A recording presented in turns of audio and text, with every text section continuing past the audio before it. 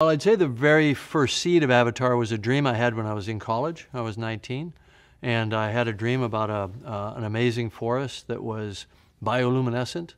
And I got up afterwards. I was so inspired by the dream, I started sketching it in oil pastel, colored pencils, and so on. And years later, I started to incorporate that concept into a story. It wasn't Avatar, it was another story.